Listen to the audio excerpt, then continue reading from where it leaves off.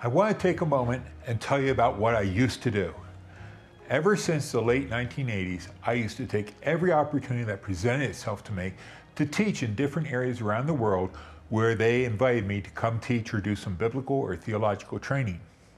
I really felt that since I had the chance to go to university, then seminary, then do a research degree, and then a PhD in the philosophy of interpretation, that I was really privileged. And I am. I can't begin to describe how fortunate I am to have had those opportunities. I decided that I wanted to be a ferry, to take the theological education that I had wherever I could. Fast forward all those years till now, and I have to tell you that I've been blessed enough to have done a lot of that. I have been to some amazing places around this globe, and I've met some even more amazing people. Then COVID hit and everything shut down for everyone. But for me, I developed arrhythmia issues at the same time with my heart. And for the past 2 years, one of my main objectives has been to stay out of the hospital. And I've achieved that with only a limited degree of success. But for the past 4 or 5 months, I have not been in an emergency room, which is so great. So when Fuller Seminary asked if I would like to teach a class in person in Houston, I accepted the invitation with a great deal of trepidation though. Is it safe to travel yet? Is it safe for me to travel? Will my heart stay in rhythm while I'm there? What are the nearest hospitals to where I'm going to be located? In the process, I realized that sometimes you have to do something that challenges you. Break out of the box and just do it. After teaching online for several years, the chance to actually look students in the eyes was just too good to pass up. And here's a secret for you. Every professor who teaches online knows that online students aren't real. They're just computer-generated characters, and pretty good ones at that. So engaging real people once again was huge. I had to fly in the day before classes started, and as a reward, I was able to visit the Houston Museum of Fine Arts.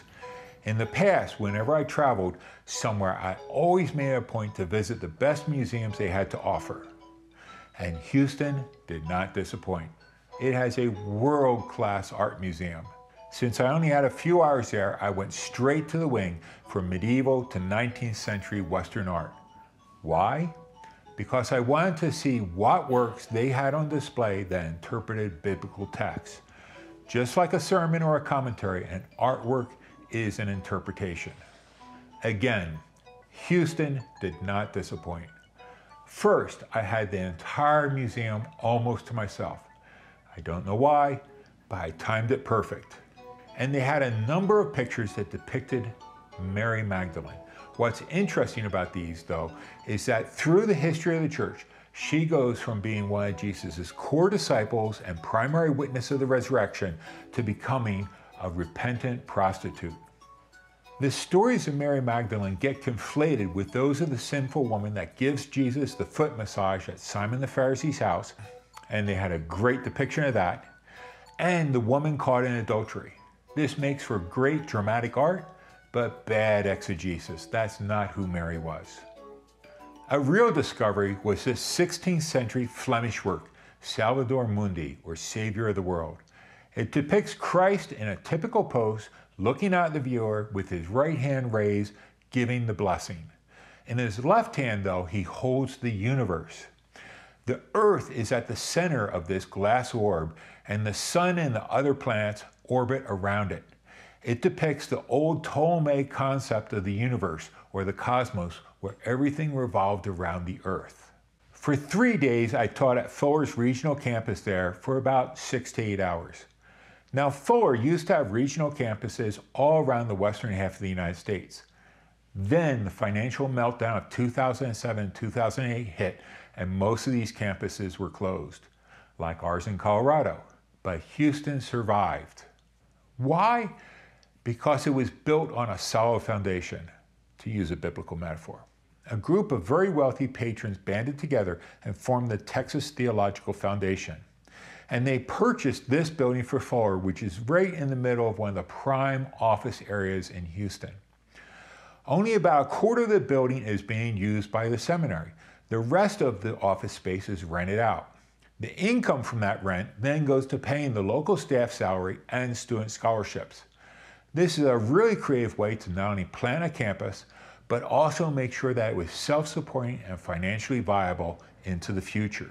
What's really cool for me is that I was invited to teach the very first class that was taught at the Fuller campus in Texas. They didn't have the facility then. In fact, they rented a room from a local high school. Things have come a long way since then.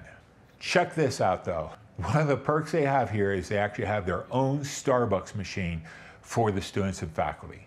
Now I have to tell you, I'm not going to show you videos of the class for the simple reason is that's not why I went there. And also it's not fair for me to ask those I'm teaching if I can videotape them. They really don't have freedom to say no. So out of respect for them and their privacy, I just don't take videos in my classes. So this is Michael Murray. He used to work on the main library in Pasadena, and I got to know him because he would come out to Colorado when we had a campus and would help us with the library. And now you're the director here in Houston. That's correct. Yeah, so how long have you been? I've been at the Houston campus since 2011. Since 2011. Yeah, 11 years now. Yeah, well, congrats. Thank you. The big challenge you're facing right now is rebuilding after COVID. Yeah, that's right. Yeah, we for about a year and a half, all of our classes were online. We didn't have any in-person courses, so we had this great space, but nobody was here, you know.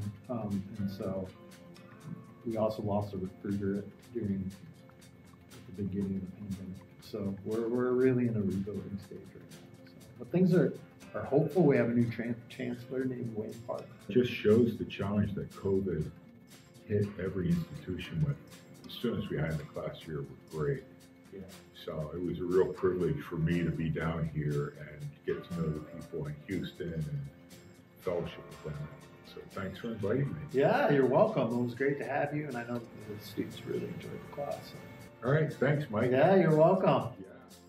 They were a great group though, and it reminds me of the quote from the motivational speaker Charlie Tremendous Jones. You're the same person today as you will be 10 years from now, except for the books you read and the people you meet.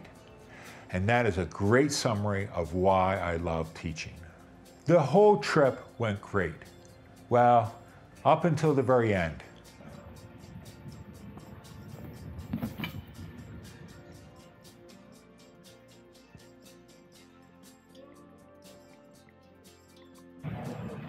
Well, here I am in the Houston airport, and I've got a confession to make about just absolutely how brilliant I am. When I booked the flights, I did round trip on American Airlines. I had great flights, extra leg room in the seats. I had made my flight reservations for the following Saturday, not this one. Now, luckily, American is going to refund me the flight, and then they helped me get a flight on United this evening. But I can't believe it. I thought for an hour there that I was going to be stuck here in Houston, not knowing how to get back home. I'd be lying if I said that I was totally at ease and relaxed during the whole trip.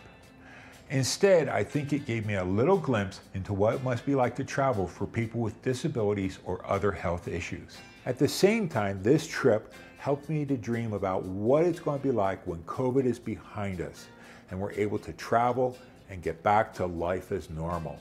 Oh, and one last thing I forgot to say is I'm going to have part 2 of the History of the Canon coming up next week. I wasn't able to do it because I was in Houston this past week, so please stay tuned for that. Until then, peace.